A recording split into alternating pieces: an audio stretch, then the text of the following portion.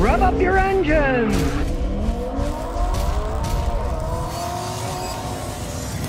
Well, it looks like Toyota's starting to turn into Ford. They just recalled 381,000 Tacomas because the drive shafts might fall off. Well, that's kind of a problem, you know. And guess where the Tacomas were made? Take a guess. Mexico. Ooh, the bastion of horrible quality. They used to make half of the Tacomas in San Antonio, then they decided to move it all to Mexico. Ooh, big mistake, Toyota. A part can separate from the rear axle because it wasn't built right. Toyota said in a statement Tuesday that welding debris left in the ends of the axles can cause nuts to loosen over time and fall off. Welding debris left on. And you know what that is? Bad workmanship quality. Maybe they had a little bit too much tequila when they were doing the welding, right? And then they left pieces instead of cleaning them off. Like I say, Mexico is not the bastion of quality workmanship. It just isn't. And the only reason they're building cars down there is because it's cheaper to do. They can make them cheaper in Mexico than they can in San Antonio. So now even Toyota's being hit by the Mexican flu of bad quality of vehicles made down there. So if you own one of these, hey, watch out. Your drive shaft might fall off. I gotta go check my sons, you know. It said the bolts might loosen, so I'll look and I'll make sure they're tight. And if there's any debris, I'll take the bolts off. Then I will grind off the debris like they should have when they did it in the first place, and then re-bolt them on.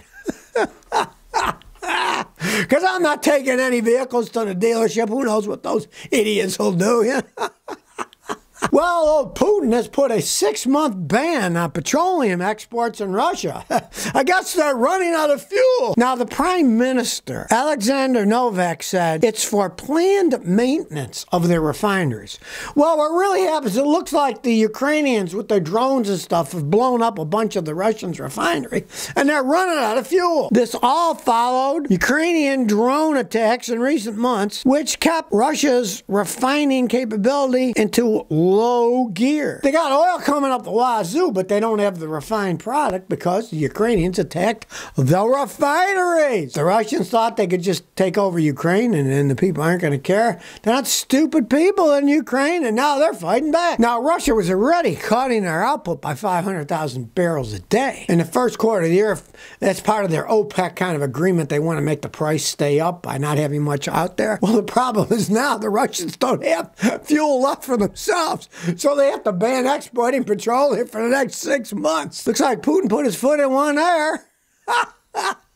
They got all this oil in Russia, but they don't have gasoline because they can't refine it. Rod L says, how do I get rid of my trouble codes? P300 and P302. Got 2010 Dodge Avenger. I changed my coils, PCV valve, spark plugs. I have the codes. I moved the fuel injectors in different positions, but they still have cylinder 2 misfire. I did a compression test and it was good. P300 is a random misfire, but that's generally tripped. You got P0302, actually it's got a 0 in it, which means misfire in cylinder number 2. You got a Dodge.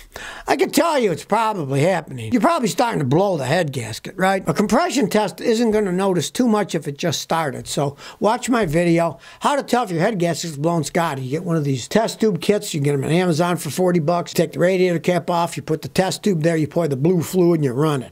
And if it turns yellow, the fluid goes from blue to yellow, you got a head gasket leak. And that's probably what you have. And it's going to misfire because you got a head gasket leak. That's pretty typical on it. Now, it's not that. You change the coils, you change the plugs, you swapped injectors that were still number 2. You could have a problem in the wiring to number 2 for either the ignition or the fuel injector, or you could have a fault of the driver inside the computer, the main computer. It could be that too. But do the head gasket test. That's the most common problem with that vehicle. Now, here's one I can't help but laugh at. Wireless charging for electric cars is inching closer to reality. Soon, electric car drivers will pull into a specialized parking space when it's time to power up. Okay, cell phones, right? So you plug it in and charge it, right? Electric cars, you plug in and charge. Well, then people are so lazy. Oh, no, I just want to place this down on something so it can charge it inductively, right? Well, you know how much power is inside of this thing? Not much at all, right?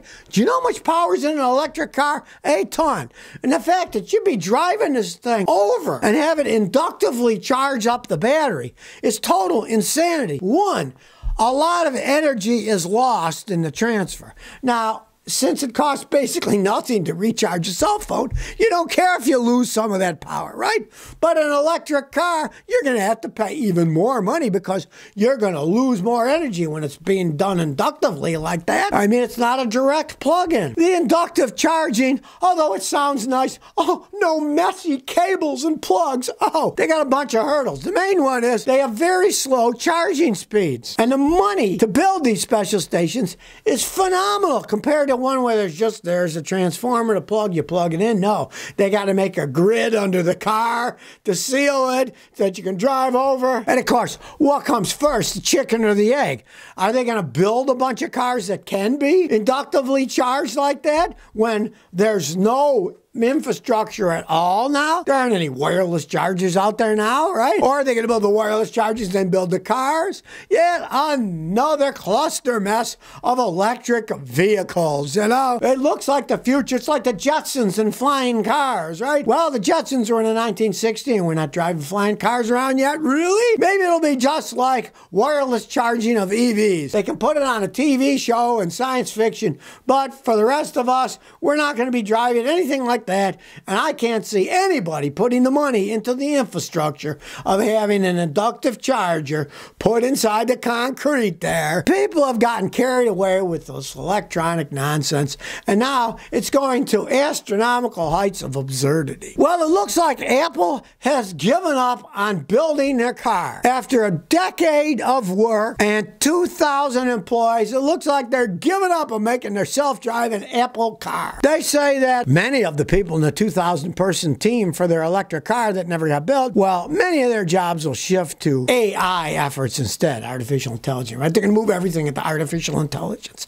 That's the new buzzword, AI. Now, the chief operating officer of Apple, Jeff Williams, says, well, there'll be layoffs, but they're not sure how many yet. Now, in January, which is only a month and a half ago, right? Apple said, we're pushing back the launch of our electric car to 2028. Now they're pretty much saying, keep pushing, we're never going to make the stupid thing. So, I mean, the whole idea of Apple making a car, I find this throughout history.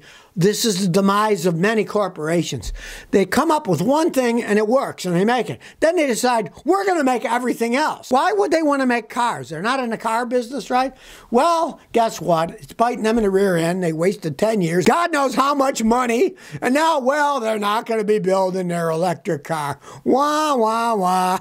I think it's hilarious. Another company jumps off of the electric car bandwagon and back into reality. All right, the woke world has gone insane. 4 comedians were canceled in a Seattle comedy club by the woke nation in Seattle who didn't like their humor. It's humor. You should be able to make fun of absolutely anything.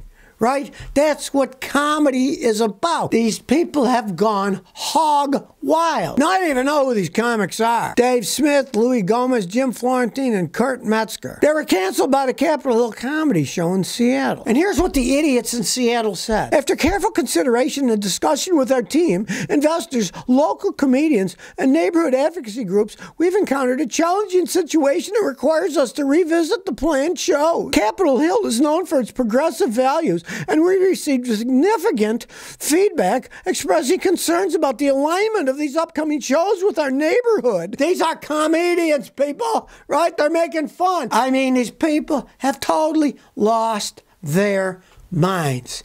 It's comedy, right? They say, freedom, freedom, freedom, as long as you believe what we believe in. If you believe in something else, you can't talk about it. They are the most hypocritic people on the planet.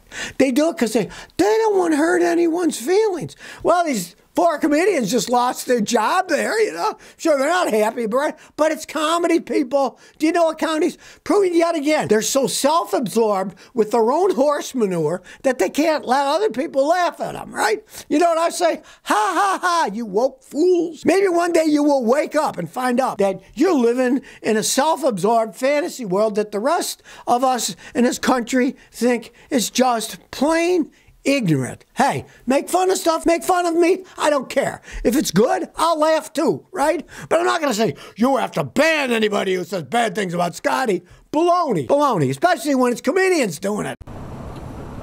So if you never want to miss another one of my new car repair videos, remember to ring that bell.